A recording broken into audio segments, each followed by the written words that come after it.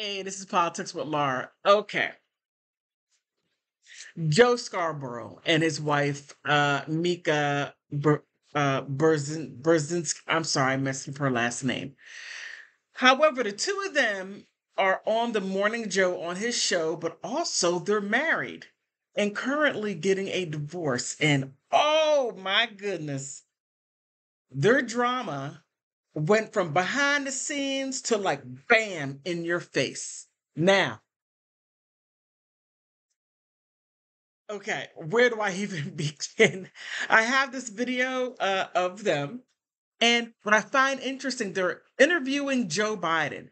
Now, President Joe Biden is not showing his face; he's calling in. He's calling in. So one would think, as bad as his primary debate against Donald Trump, that he would actually show his face. No. Now, I'm not a strategic planner, anything of that sort, as far as within politics, what to do, what not to do. However, I am a voter and I know what I want to see. And if I saw the candidate that may have swayed me to go his way have a full blown breakdown and he's being interviewed on MSNBC or any other platform, I would want to see his face. I would want him to zoom in and not call in. Just saying, as far as my 2 cents and my little neck of the woods, what I would like to see happen. However, within that, pay attention. Oh my goodness. Pay attention to Mika Brzezinski and Joe Scarborough because they're there having a low key fight on national news, live streaming, and he wanted to play patty cake because she's asking the questions. She's asking hard questions when Joe Scarborough gave him all soft, lowball questions. And look at Joe's Scarborough's expression. Oh my goodness. It was like the two of them are fighting back and forth, but Mika prevailed because she killed two birds with one stone. She knocked out Joe Biden and upset her husband at the same time. Now, let's get straight to her. Just look at him right now. Just look at him. Just look at the way he's looking at her. Okay? It gets better. I have a few questions, Mr. President, and I know you know where I stand. And Look at him. yet I have a few questions. First, Look at Joe Scarborough, how he's leaned in, like, oh no, Joe should be looking at us. No, he's looking at her like, oh no, I know you're not going to do this. Okay, I may have been a little shady in the courtroom, but don't do it, Mika. Mika's like, I am. So watch. it's very simple. How can you assure the American people that you won't have another night like the one you did in Atlanta? Look at my career. Look at him. Joe was like this. He's holding his hands. He's keeping frame playing patty cake. Like, Mika, how dare you ask that question sitting by the fire? Oh my goodness. I'm not laughing at the demise of what's going on behind the scenes.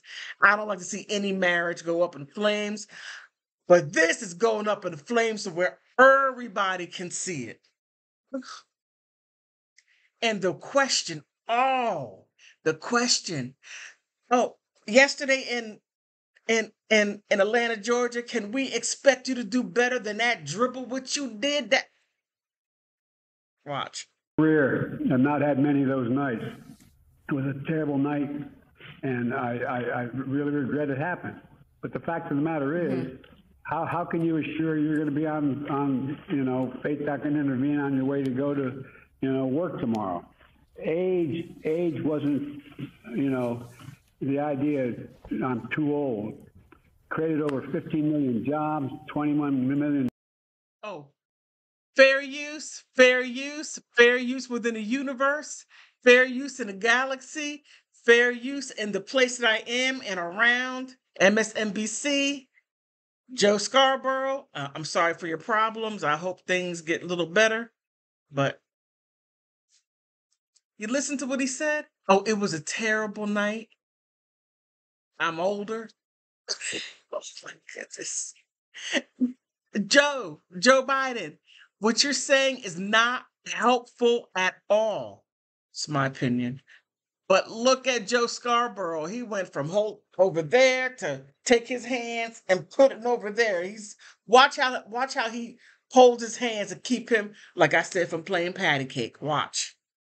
Insured for the ACA, beat Big Pharma, relieve student debts for 5 million people, first black woman in the court. So I think I had a significant run, and that's how I'd measure me. Measure me what I've done. And by the way, in terms of my neurological capacity, I had a physical, a neurological physical as well in February. It's released. I released all my records, all of them. And I have a neurological test every single day. He has a neurological physical every day. Okay, now what about a cognitive? Just a thought, President Biden. Sitting behind this desk and making these decisions. You know it. Both of you know it. They know it. I'm not bad at what I do. And now, it doesn't mean I never make a mistake. I do. But I'm making those decisions. Mr. President, if anybody in my family had a night like...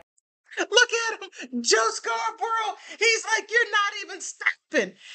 He went back like this. I know you're not doing this. You need to stop. Okay, Mika, stop. No, Joe.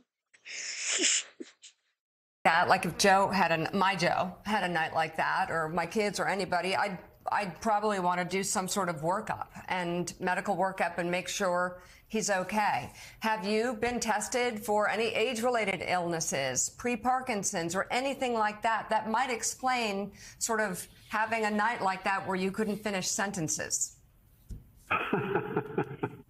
Look, whether you have Parkinson's, pre-Parkinson's, not my Joe, but if anything, if my Joe had a night like that, I would want him to get checked out. Oh man, Mika. Joe Scarborough was like, look, like, just pay attention to his body language. He's like,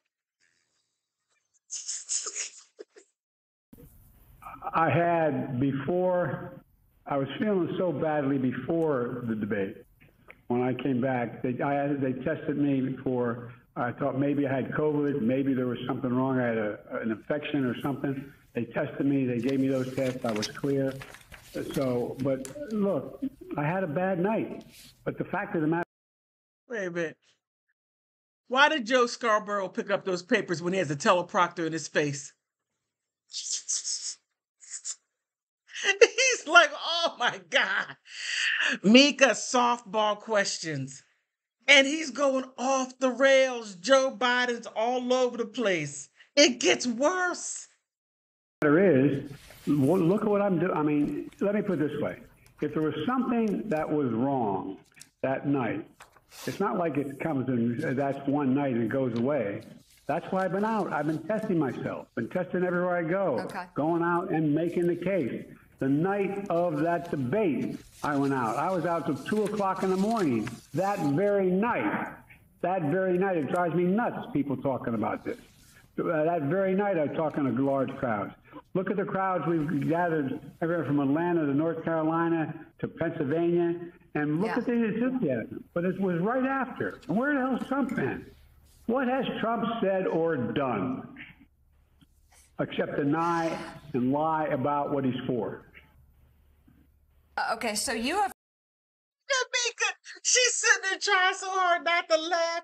And Joe Scarborough, oh my goodness. Oh.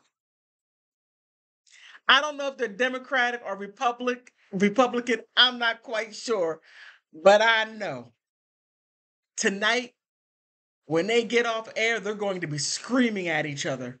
Uh, if I were a fly on the wall, repeatedly said that all of these people and entities are wrong. And let me go through them. The New York Times editorial board, The Economist, the Atlanta Journal-Constitution, the Boston Globe, Jerry Nadler, Seth Moulton. Let me go to Julian Castro, Tim Ryan, David Axelrod, David Remnick, Richard Haas. Yeah, I know which one you're responding to there. Zeke Emanuel. But they are saying that you should step aside. So what is your plan of attack moving forward? These are pretty big names. Is to go out and keep doing their big names, but I don't care what those big names think. They were wrong in 2020. They're wrong in 2022 about the red wave. They're wrong in 2024. And come out with me. Watch people react. You make a judgment. You make a judgment. Mm-hmm. And by the way, I'm going to have all these foreign leaders here. I've been in contact with the new British Prime Minister. Anyway, look, the country. Oh my goodness! Yet all those people who are saying, "Yo, Joe, step down. You need to step down." But no. Watch. Joe Biden is going to double down in his delusional state. Well, not delusional. Well, in his dementia state. Watch. The rest of the world is looking, our allies are looking for U.S. leadership. Who else do you think could step in here and do this? I expanded NATO. I solidified NATO. Ask your brother about it in Poland.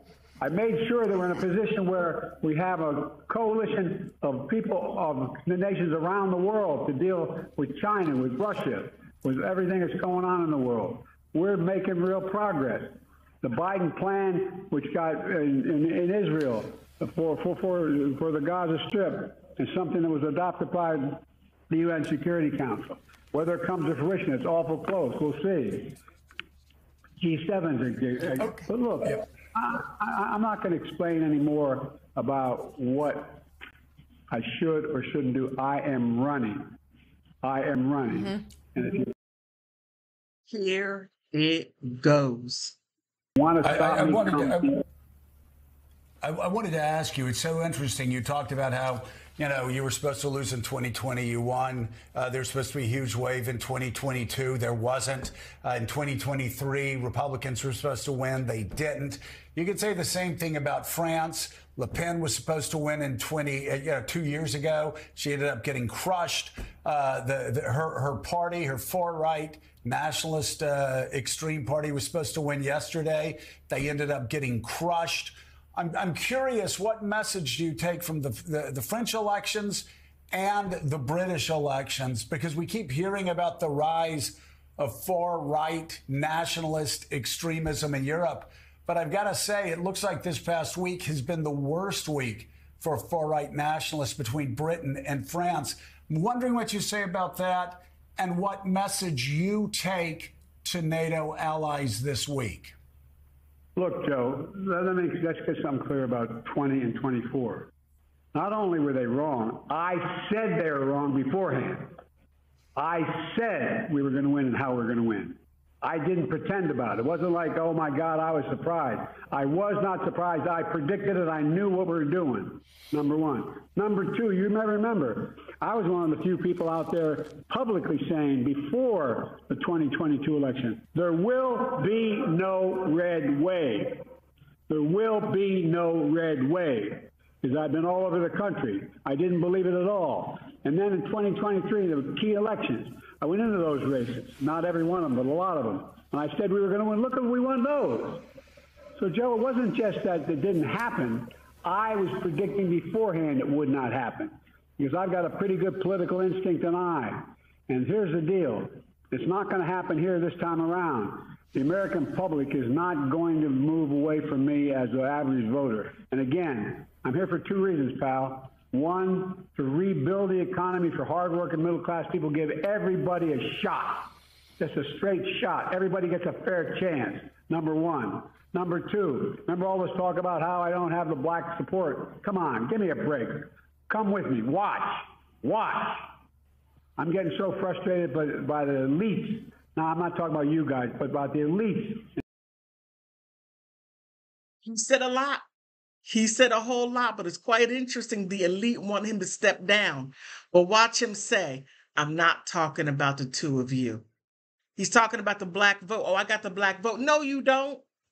The black vote was like, oh, no, Joe, no. You put all of that into people that have no citizenship, have nothing to do with this country. You're giving all the resources to about 30 million illegal aliens, and you're giving them the five-star hotel treatment while you have Black Americans, you have white Americans, you have people here that are struggling, that have their, that came here right.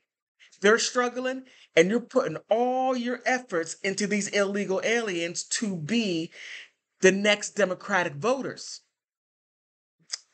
You lost that one. Oh, the jobs are going to AI and getting rid of jobs and also giving jobs that you say that no Americans want. Really? Really, Joe? But let him continue putting his foot in his mouth because it gets better. In the party, who they know so much more. Look if at any of Mika. these guys don't think I should run against me, go ahead, announce for president. Challenge me at the convention. On Europe, the polls are wrong. In France, they're also right. There's no right wave or tide here in America either. By the way, in case you're wondering whether there is one, have you ever seen Trump run away so fast from what he's for? You know he's going to do it anyway, but have you ever, he's such a liar.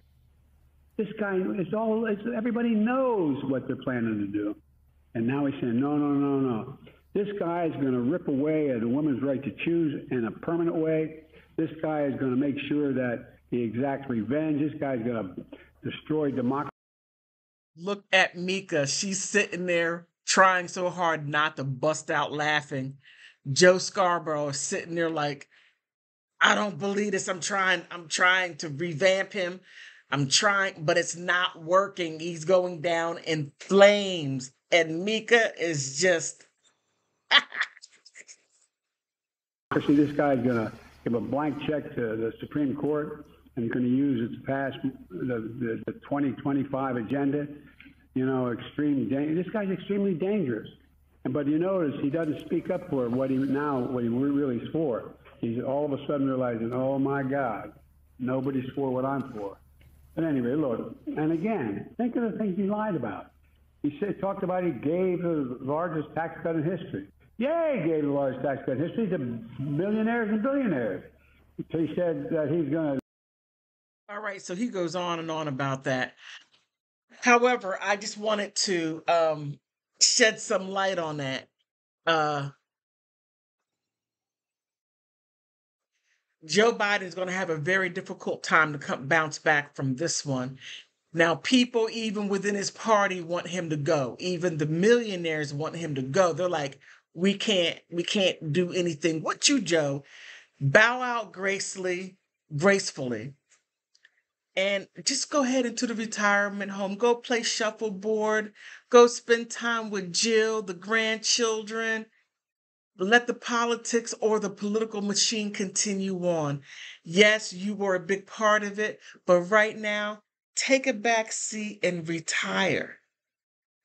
Joe Biden's like, no, I'm not doubling down. So between that and Mika Brzezinski,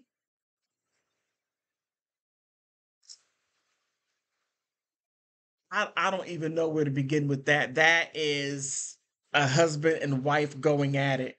And it was very, very interesting to watch. So what do you think? Please like, subscribe, share, leave a comment.